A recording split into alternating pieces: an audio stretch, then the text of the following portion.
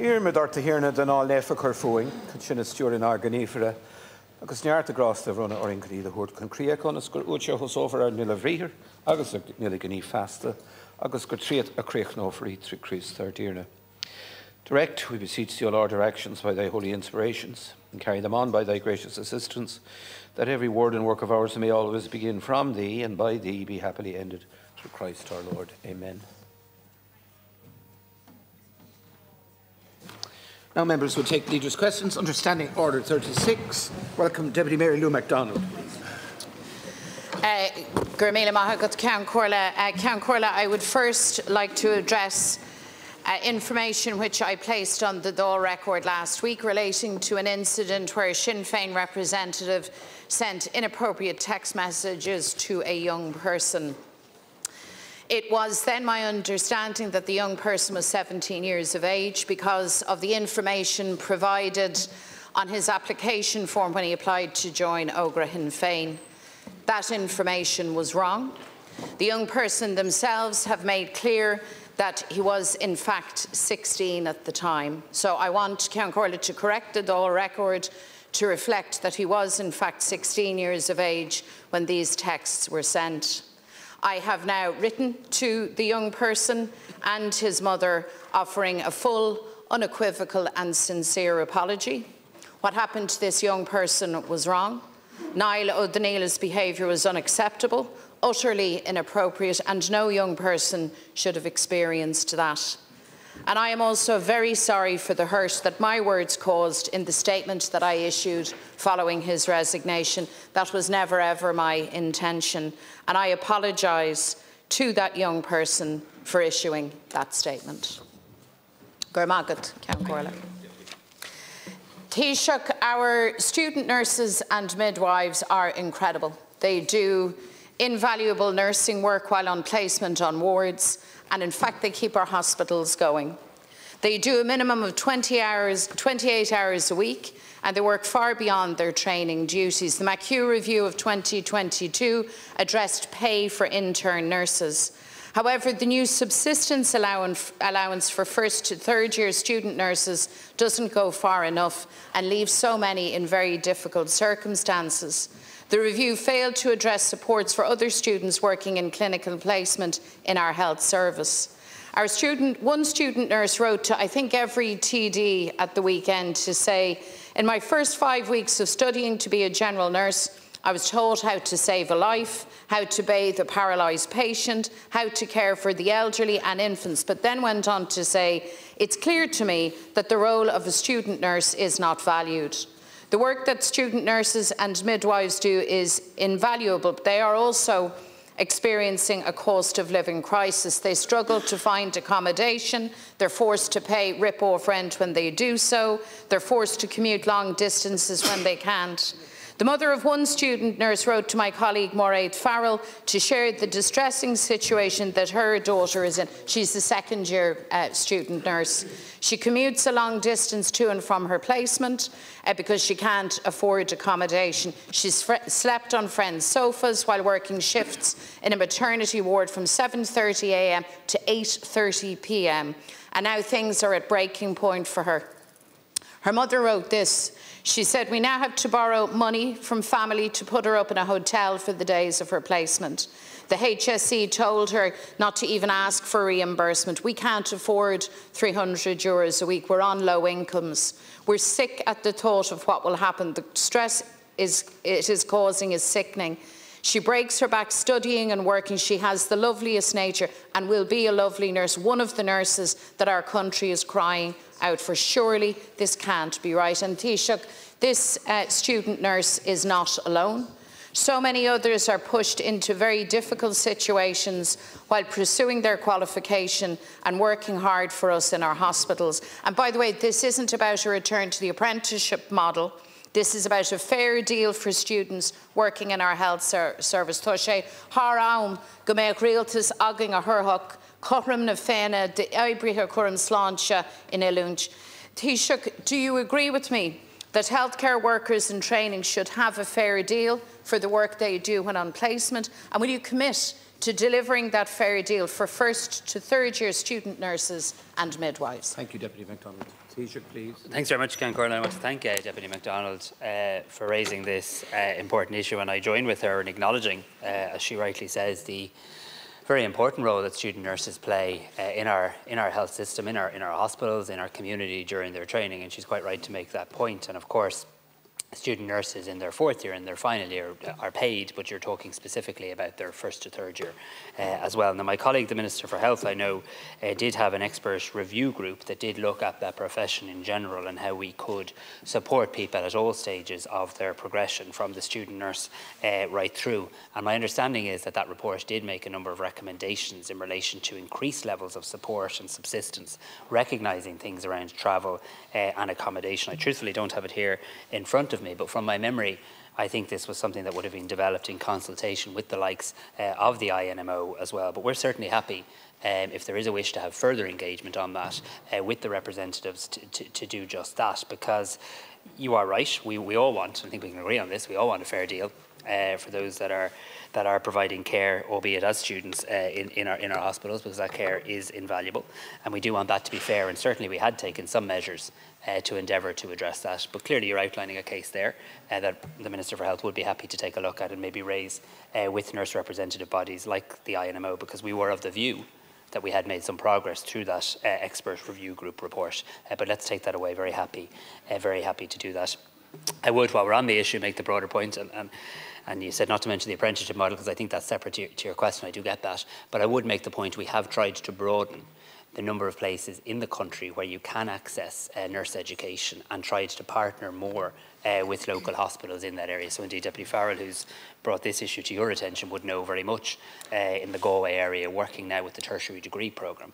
We have seen more opportunities for more people to access nursing courses closer to their home, and also hopefully their placement in what we could call as the local or regional hospital as well. I hope that'll have a positive impact. But look, we want more student nurses. We're trying to grow the number of people who are studying nursing. We're growing the number of college places in our healthcare professions. And of course, if there's cases coming through of people who are finding that cost of living challenge acute, the Minister for Health will be happy to engage further on it. Thank you for that, Taoiseach. You remember during COVID, and there was a huge discussion around student nurses and midwives and the work that was being done, and the fact that at that point that wasn't being adequately recognised and compensated. And I just think it's really problematic that we're back in a space where young students of nursing and midwifery feel again that they're not being recognised and they're not being valued. The last thing we want is these young professionals feeling that they are not valued within the Irish health system and making a decision to make their contribution in Perth or Toronto or wherever that might be. The case brought to the attention of Deputy Farrell is by no means an isolated incident. This is a widespread experience. And in fact, many of the students are now talking about organising for demonstrations and to bring political pressure to bear, and rightly so. We have a proposal, Taoiseach, for a €3,000 bursary. We'd like to discuss that with you. We hope that you would adopt, not least because we'll be heading into elections very soon. You inform us. And young people and students working within the healthcare system are going to watch very carefully to see what we have to say and to see whether or not, Taoiseach, we are prepared to put our money where our mouths are. On this side of the House, we certainly are. I'll send on details of the individual case to the Minister, but I hope you take the point, and it's made in good faith, that it is in all of our collective interest to get this right for these students, make sure that they can live, that they can survive, and in fact that they can thrive. Thank you, Deputy McDonald. I'm glad you've picked up my election hints anyway. I thought they were rather subtle. I thought, there goes the surprise. But no, look, thank you. No, look, it's a serious issue the Deputy's raising, and I do appreciate that. Look, I'd make the point fairly that we have significantly increased the level of supports to our student nurses. We did that, as you rightly say, arising from the debate around COVID and post-COVID in relation to the very important role being played by student nurses. Again, I don't have the specific figures in front of me, but I think the level of support we're providing through that subsistence, travel and other supports has risen by several million over the last couple of years. But we are happy to engage further on this. I would also make the point to those student nurses. Of course, we've also done other things that will help them along with other students, whether that's reducing student fees, improving student grants, making nursing available in more parts of the country and in ways that works for more people, and also extending the renters tax credit to cover students as well. But very happy to take a look at it. The only thing I would say, as we come into that election season, we obviously do need to acknowledge there's lots of students carrying out important placements as well. And obviously when you look at one group, and nurses and student nurses are an extremely important group, having some degree of a consistent approach, I think, to all of the people that are playing an important role in our health services students is something that certainly I know other professions would mention to us regularly as well, but I'm happy to follow up. Thank you. Deputy Holly Cairns, please. Taoiseach, you've confirmed that we'll have an election in a matter of weeks, and with that, this government's disastrous handling of the housing crisis will be on the ballot. A vote for this government will be a vote for record house prices, record rents, record homelessness, and over 500,000 adults living in their childhood bedrooms. Every week, this crisis deepens and deteriorates. House prices are now rising by double digits, 10% per year. Nationally, first-time buyers are facing median house prices of €345,000 and a staggering €462,000 in Dublin.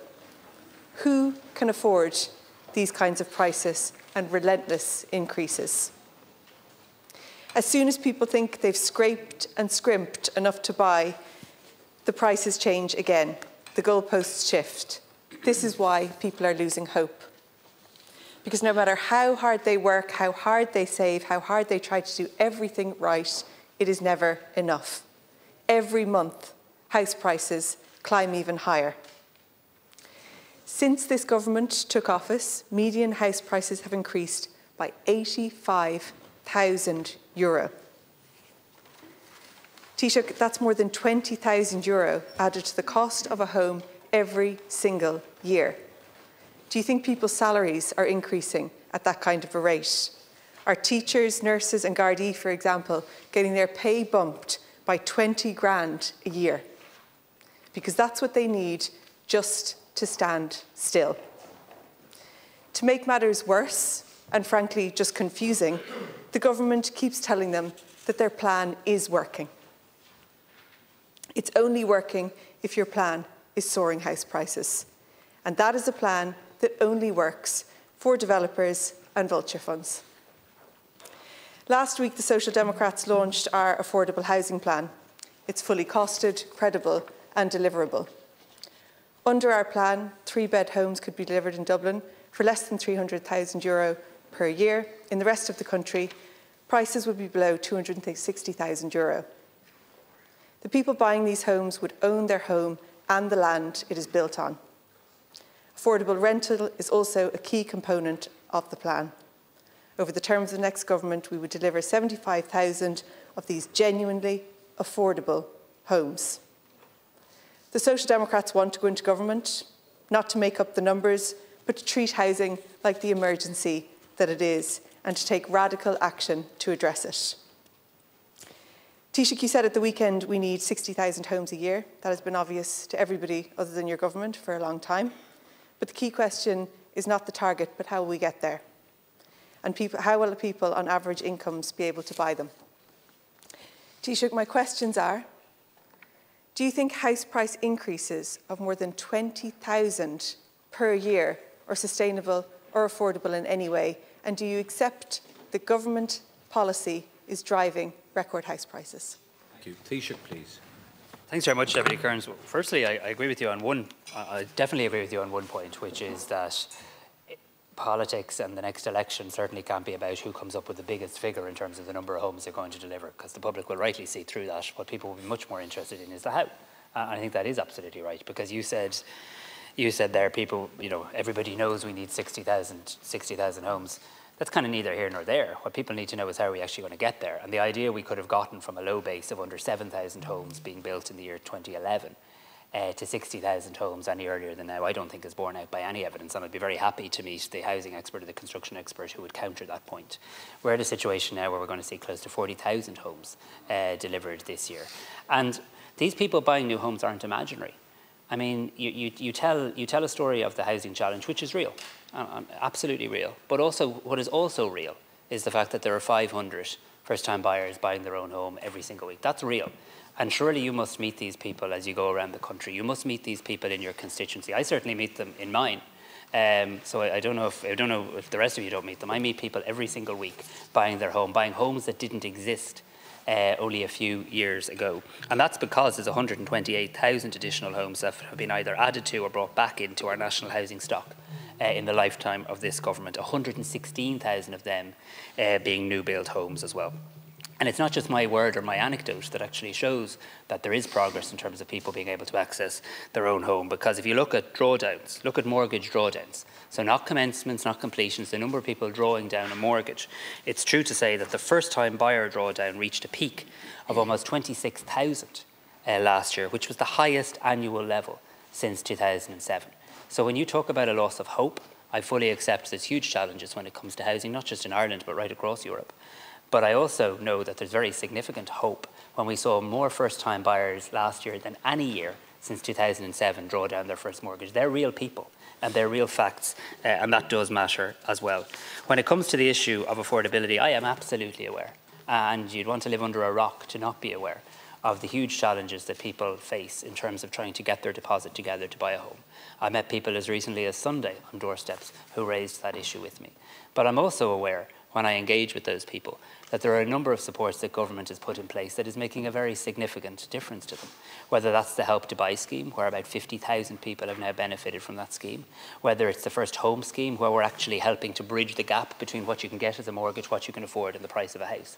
So when we look at headline house figures, that doesn't tell the full story, because we are intervening in terms of a level of subsidy that is without precedent in this country. And I will read your plan. I haven't yet read your plan, but I hope that you'd certainly commit, if in government, to keeping some of those schemes, because if not, there's tens of thousands of people who are hoping to avail of them in the months and years ahead, who I think would be terribly disappointed. Deputy Cairns. The figure you give of 40,000 homes, so that's disputed by the RSI and the Central Bank. We know that commencements are one thing and completions are another thing altogether. And for the first 6 months of this year, completions are down nearly 10%. So that's the reality. And you mentioned the Help to Buy scheme. And, in relation to that, the RSI has stated that if the Help to Buy scheme was scrapped, that house prices will fall. So while we can all understand that it can feel really supportive in that moment when house prices are so high to get that grant, it's, I think, a sad indictment of this government that that's really the only defence you have. And the RSI have said that removing it would actually bring down house prices. But Taoiseach, people watching at home can see that you're just not answering my straightforward questions. Instead, we just get deflection and spin. And the facts are actually clear. Median house prices are soaring by more than €20,000 a year. And listening to you, you'd swear that's evidence of a plan that's working. Is that what you're saying to people when you meet them on the doors? Because the people that I meet are completely fed up and exhausted, and they're giving up on ever being able to buy a home in this country. Taoiseach, this is the record of your government, and like I said, that record is going to be on the ballot. At the very least, I think for people to think that you would just accept that your policy is driving house prices might give some hope that you'd be able to address it. Do you at least accept that the government's approach has failed? That not introducing a vacancy tax with teeth, not banning the bulk buying of homes, not addressing these issues has not worked? Taoiseach, please. But there's no balance to your argument. I mean, this is the point. I mean, I'm able to stand here and I'm able to talk to the electorate on their doorstep, and I'm able to point to progress and also point to more to do. You just want to dismiss any of the progress, as though those extra 128,000 homes don't exist. And I'm interested in what you're saying now, because you set out your stall if you're to be in the next government. Well, if I'm to be in the next government, the Help to Buy scheme is staying. It's absolutely staying. And if you want to get rid of it, and if you want to tell the people who are processing their applications, probably right now in banks across the country, that you're in favour of getting rid of it, fair play, that's your position. It's not mine, and I won't go into government with anybody who doesn't keep it. It needs to be kept, as does the First Home Scheme. Both of them need to be kept, because they're practical levels of subsidy, giving people back a little bit of their own money to actually help them save a deposit is exactly what my party and this government intends to continue to do. When it comes to bulk buying, you talk about spin and deflection. You don't say in your piece, Deputy Cairns, that we've taken more action in relation to bulk buying and stamp duty as recently as a couple of weeks ago in the budget. We've again increased the stamp duty rate. And also, when you talk about house prices never being higher, let's not ignore the analysis from the central bank as recently as last month. It shows that house prices relative to household disposable income is now 4.1 compared to 5.5 in 2007. I am aware that the biggest issue facing people in this country, the biggest issue facing our economy and our society is housing. Absolutely, that is true. But I'd much rather have a debate about how we can improve the initiatives that we have in place to make them work for more people, how we can get that housing supply from the 40,000 to the 60,000, than this idea of actually telling people that there hasn't been any progress made in the last number of years. It's not borne out by fact. 500 people every single week, including in your own constituency, are buying their first home, and the mortgage drawdowns for first-time buyers at their highest level ever since 2007. They're also facts. Deputy Richard Donohoe, please. Taoiseach, Michael Collins was born close to Clonakilty. Not that one there. Sorry? Not that one. No. So where Fine Gael was born was close to Clonakilty, to the son of a farmer. Even though your government, since you've come into government for decades, you've done nothing but closing down farms around this country. You then go to Eamon de Valera, who was born in New York and was raised in Buree, County Limerick, again for Fianna Fáil. And again, we look across this government over decades, slowly taking out the people around the country. At one time, Fine Gael were seen as the Farmers' Party, which they are no more, and Fianna Fáil were known as the Workers' Party, which they are no more. You talked to the previous speakers about building houses and building things in Ireland. The discrimination of this government against people around Ireland is evident when you look at infrastructure. You look at where the money has been spent in infrastructure around this country, and you see that has been based, a lot of the money that's been spent has been actually within Dublin itself. So this government, as a government, is supposed to reflect the country for investment in infrastructure.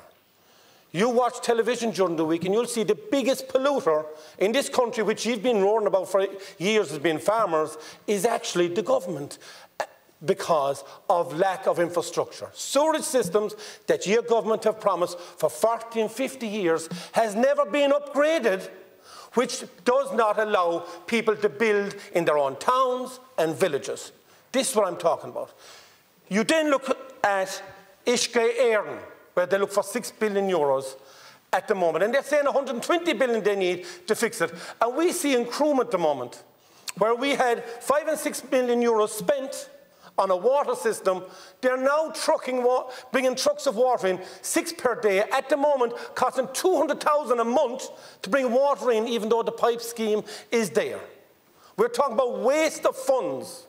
We're talking about rebuilding Ireland. How can any business, any person in Ireland, have fairness if you don't give them proper funding for infrastructure in this country? That means that you're putting the infrastructure into highly populated areas and you're discriminating about the rest of the counties in Ireland that want to prosper. They want to be able to afford a home in an area where it is affordable for them. That's what we want. So share the infrastructure. But I'm also looking for accountability from where your funding is going. You're not getting value for money. And that comes back to government yourselves to make sure the likes of Uisce Éireann are accountable for the funds, that it's top-heavy. The problem is they're top-heavy. We're not getting value for money. That means we build no homes. No matter what you say we're producing in this country, it is not for the country. It is for certain areas in the country, which discriminates against every working person in Ireland to make sure that they get homes in their own areas. Taoiseach, please. Well, thanks very much for that, Deputy. So my party in this government is proudly supporting farmers, rural Ireland and the agriculture sector. We meet them on a very regular basis. I meet them on a very regular basis. Meet them with the Minister for Agriculture regularly as well. And we took a number of decisions in the budget to further support farming and farmers, including making sensible changes to the residential zoned land tax, including extending the agricultural reliefs, which not every party in this Dáil, I don't believe, would do. As recently as today, at Cabinet, we established a commission on the whole issue of generational farming and how we can make sure, because one of the biggest issues I've heard as I visited marts and travelled around the country and visited agricultural shows, one of the biggest issues that I've heard is the importance of a farmer wanting to know that there's a future for the son or the daughter who might want to take on the farm. And we do need to do more in relation to that, including looking at retirement schemes and the likes too. So we are in the business of listening. We're not in the business of talking down to agriculture. And I think what we need to be very clear of is, agriculture isn't some nice to do thing that people in the countryside do. It is the backbone of the Irish economy. It's the part that doesn't leave when times get tough. It's always here and it needs to be treated with respect. And I certainly don't, and I've never heard anybody in government suggest that the biggest polluter is agriculture. And that's not borne out, as you correctly say, by any sort of fact or any sort of evidence. And again, no, the Greens have never said it either, not for me to speak for the Green Party, but they don't say that either, because they follow the evidence. And in relation to this matter, we saw figures out again today that show more progress in relation to emission reduction and show farmers yet again stepping up, and quite frankly, farming and agriculture making more progress than some other parts of our economy, and that should be acknowledged too. The biggest issue farmers are bringing up with us is the whole issue of the nitrates derogation. Very, very important issue, and we're going to have to be ready to pull together as a country to don that Team Ireland jersey, the green jersey, to make sure we can retain the nitrates derogation next year as well. When it comes to Uisce Éireann, we provided additional funding of over €1 billion to Uisce Éireann as recently as the budget. This will help capitalise Uisce Éireann to meet many of the projects that they need. But if there's specific issues, and you've mentioned some there that I'm happy to follow up on, where you believe there is challenges in terms of delivery, very happy to engage with you in relation to that. When it comes to infrastructure, Deputy, we now have a real opportunity to invest significantly in water, in energy and in housing. The 14 billion from Apple, I presume most parties will have a view as to what that should be spent on. I think it should be spent on the issue of infrastructure. Pardon me? Well, whether we have it anyway, we can agree on that much. So now it's a matter of having a discussion how to spend it. I'm sure we'll have that conversation again. But in relation to that, that does provide opportunities now in terms of how you would use that windfall tax revenue to try and invest further in infrastructure. And I don't accept, and we can perhaps have a longer debate, and I imagine we'll have it in the not too distant future, Deputy, I don't accept at all that this government doesn't have a focus on rural Ireland, doesn't have a focus on regional Ireland. And I could point to countless examples of where we have positively invested in the cities, in the counties, well outside Dublin, including your own in Limerick. Donohoe. Thank you, Taoiseach. And if you look across the counties, which I have, and the reason I got into politics, and I'm a building contractor all my life, I'm a blocklayer by trade, is I want to help build for the future. Use my experience. I don't build for local authorities. I've always had our own jobs to do what we to do. What I'm trying to say to you is 40 years and 50 years they've been promised infrastructure by, even like Dáil Collins behind you there has promised it in a Skeeton. You never delivered it. Even your council that would look for it delivered, never delivered it. 40 years. And he's retired now, no infrastructure. We look at Oola, we look at Drumcolor. I can go around the counties and look of all the promises that they've made. These are towns and villages around Limerick that have looked for infrastructure and never got it. We're talking 40 years of promises. Every time there's an election, there's a promise of delivering. They've never delivered. 15, 20 years in politics, they've never delivered for the people of Limerick. And that has to be reflected across the country because no delivery of infrastructure. If we have infrastructure we can build, that's the foundation. We don't have it. It has never been invested in it. So that's what we're looking for around this country. Give everyone in every county a fair shake at it. But your cabinet has to reflect that. And if you have all cabinet from one base, you'll never rebuild Ireland. The team has to be right, and the team has to reflect this country. The team that you've had already does not. Thank you. Taoiseach, please. Well, of course, I have a cabinet minister from your constituency, in Minister. Junior, and now we're seeing us since you stepped down. Please, now will you let the Taoiseach stand? So when I stepped up, I think is what you meant. You step up. When I stepped. Please. Okay, he doesn't need any assistance. When I became leader, I appointed a minister from your constituency to the cabinet, and Minister Niall Collins also serves your constituency as well, and both of them advocate for the area. And I don't think statements of this kind of absolute nature that no infrastructure has been delivered stands up to any degree of scrutiny. Any degree. Well, here's other facts as well. When I visit your county, which I visit regularly and intend to visit very regularly shortly, when I visit your county as well, there will be. I wish you well in it. There's many people who can recognise that there's progress that has been made in relation to infrastructure. In fact, there's probably not a part of Ireland that has greater levels of third-level infrastructure per head of population than Limerick City and County, providing young people now with 3 universities, 3 in Limerick, providing an incredible, that's infrastructure, I'm sure you'd understand, you'd accept and agree with me on it. They're in your county of Limerick.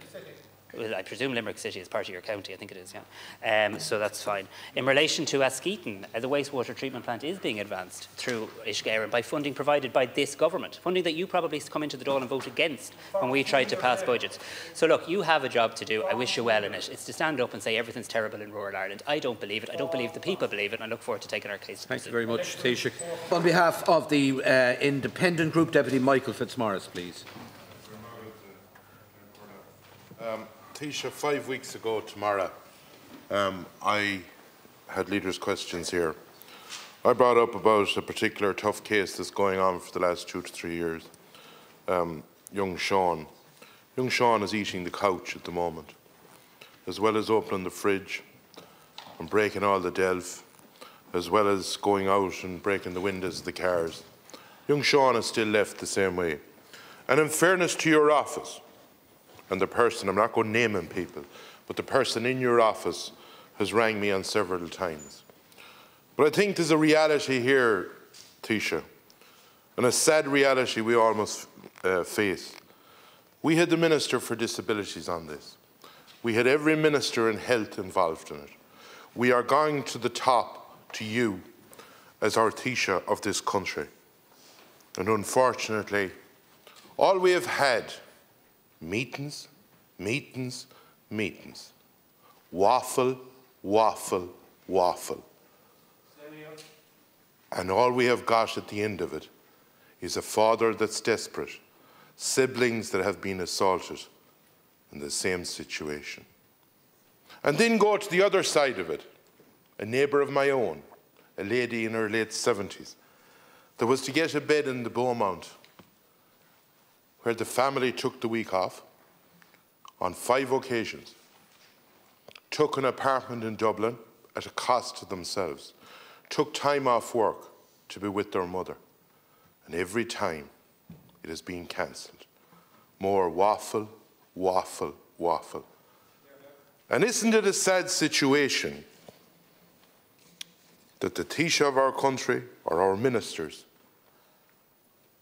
the money was given. But if I'm the boss of a company, or if I'm the boss of something, I tell someone, you do that, or you don't. One or the other. But there's 2 choices. You either do it, and if you don't produce the goods, you don't be there. The charity sector that the money was given to has failed this country. That's a sign of victory. When you look at people, they have turned that around the other way. And you know what they have told you. Your own office, I've talked to them, I'm not blaming them. There's a person in there, in fairness, every day has nearly contacted me. But isn't there something awful wrong with this country in 2024 when a youngster is down in County Roscommon eating a couch? When a woman is lying at home bent over where fluid has to be drained from her brain? And that cancelled 5 times. And we talk about all the money we have, and we talk about Ireland going forward. And what have we done? We've left these people desolate at the moment. Is that the type of governance that we should basically talk about or be proud of in 2024? Thank you. Taoiseach, please. No, it isn't. It absolutely isn't. And there's nothing that I can say or I'm going to attempt to say to suggest that it is. Because you raised the case of Sean Sullivan here 5 weeks ago, and you told the Dáil in very vivid terms, very graphic terms, and I say that respectfully, of the huge challenges that Sean's father was and clearly is experiencing, and his concerns for the welfare of the rest of his family, for the welfare of Sean, and I'm sure for the welfare of himself. And as you rightly say, and I thank you for acknowledging it, my own office has been liaising intensively with Minister Rabbitte, and I must say Minister Rabbitte has been working very hard on this case and continuing to liaise intensively with the HSE to try and reach a resolution to what is a very difficult, I don't say that to be dismissive, but a very difficult situation. I understand the HSE met with Sean's father last week. Now, they have acknowledged the slow pace of securing a residential placement, which I think is a bit of an understatement. Funding does, as you say, remain in place, so this is not, as you've been clear on, this is not an issue of government funding. There's often in this House issues of government funding. This is not one of those issues. And now we're being told that the Brothers of Charity are trying to stand up a residential service and that they're trying to recruit and source a suitable property within the county. Now, this week, and I take what you said about meetings and waffle, and so I'm conscious of that as I say the next sentence, but my understanding is this week there's a further meeting scheduled between the HSE, the Brothers of Charity and the family. Minister Rabbitte's going to go to that meeting herself to express the government's utter dissatisfaction with the bureaucracy and along this situation is going on. Look, the broader point you make about the charity sector, there's a validity in it, and I don't say that to, and nor do you, I know. I don't say that to cast a kind of cloud over the sector or anything like that. Lots of good work happens in relation to that. But often the person with the disability isn't as empowered as they should be, or their family, in terms of what happens with the money that's allocated. And that's why I very much would like to see, and I know Minister Rabbitte would too, a greater use of the personalised budget model, where you're actually empowering the person or their family with the funding. So you're not leaving it up to anybody, another organisation, to kind of get their act together or get a service in place. I'm sorry my answer isn't more satisfactory. It's a really, really, really devastating situation for Sean and his family. What I can assure you is right up to my office, we're monitoring this extremely closely. I'm very sorry that Sean has been failed. And Minister Rabbitte, I know, will attend that meeting scheduled this week with the HSE and the Brothers of Charity, and I'll speak with her directly and keep in touch with you as well. On Beaumont as well, if you want to give me the details, I can talk to the Minister for Health. Person in your office, that they have been in constant contact. I am not having a go at anybody here. What I am having a go at is, since then, a meeting, another meeting next Thursday. Talk. But there's only one thing. The HSE have said, we have no resolution. Imagine that. That's the facts. The HSE have said, we have no resolution. So we're going to go into a meeting again Thursday, and we'll be within for another hour, and we'll be all around the table, and we'll hear the same thing until we'll go on again. That's not the way you treat people with severe autism. That's not the way you treat families in Ireland. And on the other side of it, Taoiseach, I've talked about an elderly person. I'm bringing it from one side at you. Sean has just turned 18. We were promised this for 2 years, that if we weathered the storm, and by God his father did, he'd have a place the day he was 18. And then on the other side, I have a neighbour that needs a drain from her brain of fluid, and 5 times. And that family, they're not millionaires. They're ordinary working people that are after renting an apartment in Dublin a few times to have accommodation while their mother would be in the hospital. And that has been basically cancelled every time. Why? Because they say the word that comes back is no beds. That's the word that's coming back from them. Whereas with Sean, they hadn't a house, then they had a house, they hadn't staff, then they were recruiting staff. You quoted it there yourself about staff. I'm hearing about staff the last 18 months. In private business, if I go in as a subby to someone and I go in with tractors and dump trailers, I cannot say, oh, geez, sorry lads, I've no staff. You'll be kicked out the door. That's the way it works. That's the ruthlessness of the private sector and how it works, and that's why it delivers. But in the public sector at the moment, there is no accountability, whether it's the HSE or whether it's the charity sector, whether we like that or whether we don't, and they're not listening to politicians, which is a damnable sad thing to see. Taoiseach? Yeah, look, I think I mean, you said to me that the HSE have said there's no resolution, and I don't doubt at all what you've heard. I mean, what they're telling me is that they're trying to do two things. They're trying to secure a property in the county, and that they, in parallel, are running. When I say they, I mean the Brothers of Charity. In parallel, they're running the recruitment to staff up that service. That's what they're telling me is happening. Look, I think the most frustrating thing in terms of when I say Sean is being failed is Sean didn't arrive 18. And there's been a period of time here that clearly wasn't effectively used. It's not an issue. I've had them in my own constituency in the past where there has been funding issues in relation to this. In this case, the funding has been provided. Clearly, the preparatory work was not done, and Sean has been failed. The question I ask rhetorically, which I will endeavour to find the answer to now, is, with the funding in place, can anything be done in the interim, even in terms of in-reach for Sean and his family? Because there is funding in place that isn't being used currently. So I will inquire further in relation to that. Regarding the constituent waiting for the bed in Beaumont Hospital, it sounds like a very serious situation she's waiting for. So if you want to send me the details, the Minister for Health can pursue that with the hospital. Thank you, Taoiseach.